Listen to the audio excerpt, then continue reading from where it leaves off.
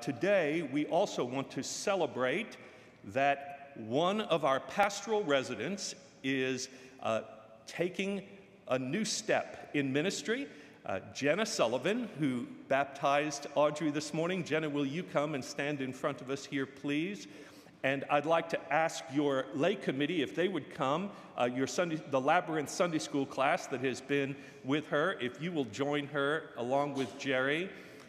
This is a wonderful day for us to celebrate Jenna. You should know that she is going to be the pastor of a church, and I can't say too much about that yet because they are voting today officially, but it's all but, yeah, so pray for her, but you'll be very excited about this news when we can actually share it, and we're thrilled about it. And on this, the last Sunday of Pride Month, we are proud of you, Jenna. We are so proud of you, and proud that also on a day when Jonathan could preach and we could bless you, that we could celebrate the fact that you have been among us for these 2 years, a time when we have been coming out of COVID, and you have been coming out as well, but coming into yourself and helping us come into ourselves at the same time.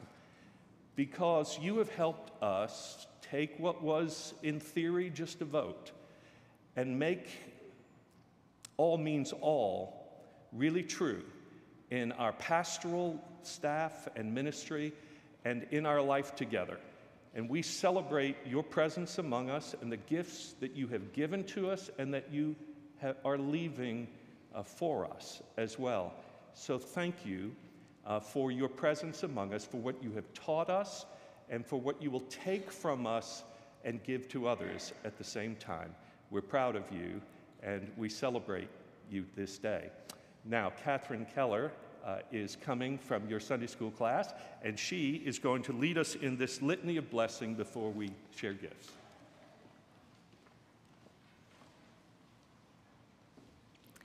As a church, we gather today to give thanks to God for the journey with us of Jenna. We are grateful for the family, friends, teachers, churches, and mentors who shaped her on her way to us. We give thanks for the seeds of faith planted by others.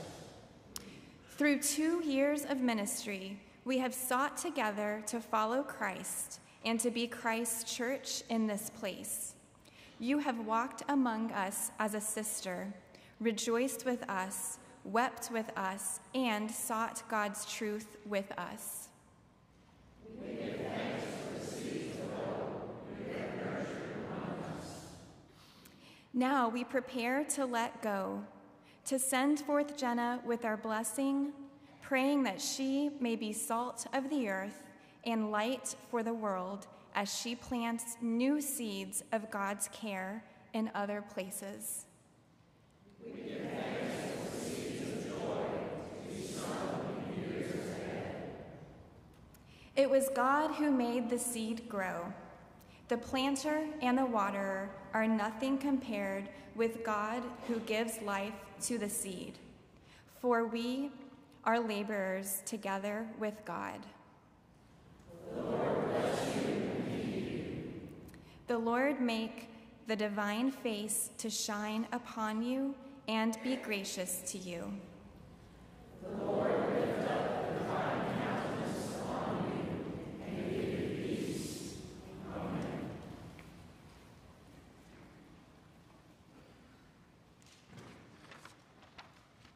Let us pray.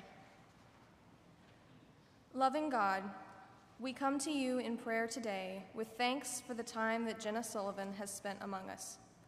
We are grateful for the way she has made us each feel seen and acknowledged for who God created us to be. We are better for her bold example of leaning into who she is, and her joyful spirit, open-minded curiosity, and poignant words of truth have changed our congregation for the better. We celebrate her friendship and leadership that she has shared with us during her time at Wilshire, and we ask that you would bless her as she enters this next phase of her life and ministry. Give her wisdom as she prepares to lead her congregation in your name. Fill her with your spirit and your love. We thank you also today for a safe and successful youth choir tour this past week. We are grateful for the opportunity for the youth in our church to minister to others through service and song, growing closer to others and to you, God. Mingled with our celebration and gratitude today is great anger, sadness, and fear. We ask that you hold us close in the wake of two major Supreme Court decisions that will make all of us, but especially the most vulnerable among us, less safe. We rejoice in the cooperation that allowed for new gun control legislation to pass, but at the same time, we fear the implications of other gun control measures having been struck down. Hold us in our despair as our rights to control our own bodies have been revoked. Direct our holy rage towards actions that will make a difference. Soften the hearts of our leaders that they may make decisions out of love of people, not love of power. Remind us that we are each your beloved children and our bodies are sacred. God, we also ask that you would be with those whose lives have been ravaged by the earthquake in Afghanistan this week. Heal the sick and comfort the grieving. Be near to those who have lost everything. We pray especially today for those in our own community who need your healing. Jim, Polly, Michael, and Bill. Comfort Perry, Annelle, and Bob as they draw nearer to you in hospice care. Be with Steve and Joyce Harris on the death of Steve's mother, Geraldine, Mary Wentz on the death of her husband, Wendell, TJ Burke and Monica Burke-Petty on the death of their grandfather, Bill, and Brian Rollins on the death of his brother, Steve. Hold them close to you in their time of grief. We also rejoice today with Britt and Brandon Clarno on the birth of their son, Theodore. Grant us strength for the days ahead and stamina for the work to come. Amen.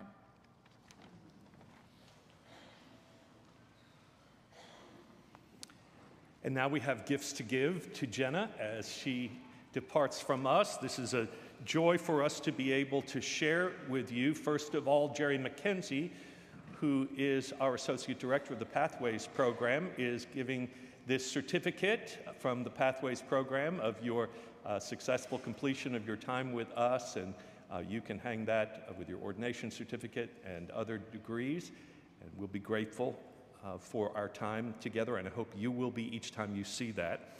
And then the requisite burp cloth, which is a tradition of Wilshire with our baby dedications, and that is embroidered, of course, with a Celtic cross, which is symbolic of our kind of faith here at Wilshire that is life-affirming and nature-affirming as well, and we hope that you will take that and use it with joy. And then Katie Murray is bringing you one volume of the Feasting on the Word commentary series, which is a 12-volume set you'll be getting, and you'll be able to use that. It follows the lectionary and helps you in your preaching preparation, and I know you'll appreciate that as well. Your Labyrinth support group is giving you a ring today. This ring is a yellow gold cross statement ring, and I wish I could blow it up to show everyone, but you can maybe put it on and then hold your hand out and people can walk by or something like that and see it later. But I know that will be something that you will enjoy taking with you as a gift from our congregation that will continue to bless you. Thanks to all of you for your support of Jenna.